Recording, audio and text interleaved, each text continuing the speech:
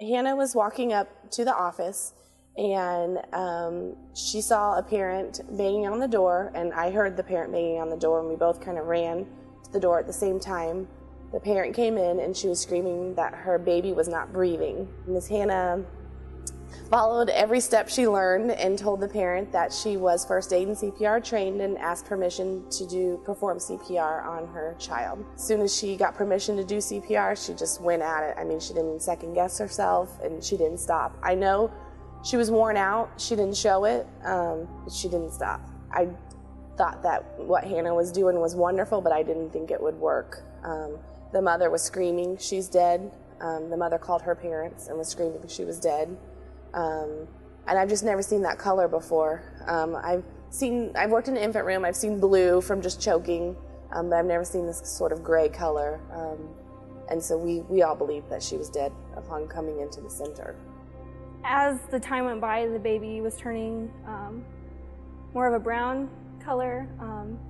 But at that point, I was so focused on doing what I was certified to do and doing my job. The CPR for an infant, you take your 2 fingers and you would press down on the chest, and then for the breaths, your mouth covers the nose and the mouth.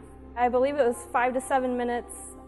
Time seemed to go by a lot slower. The baby gasped for air while I was performing the CPR, and so I rechecked for a pulse and for its breaths, and it wasn't taking breaths by itself. We all cried ourselves just for relief that she was breathing and she was crying.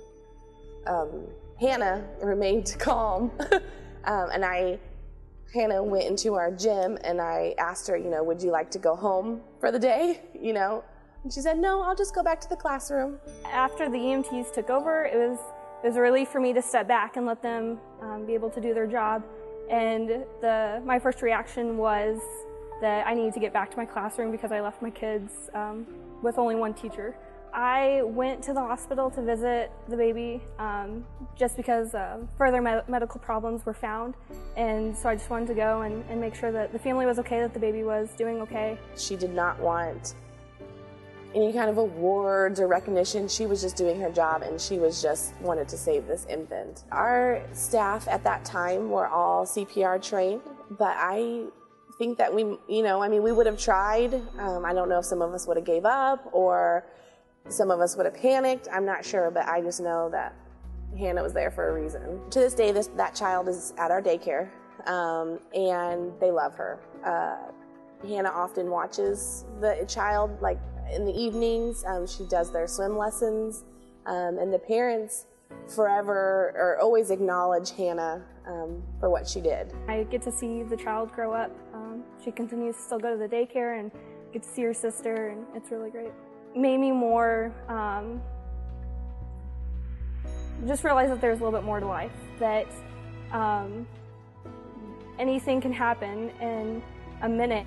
I don't feel like I'm a hero for what I did. I feel like a hero is somebody that gives up their life and risks their life to go and do something. I just did what I was trained to do. I just did my job.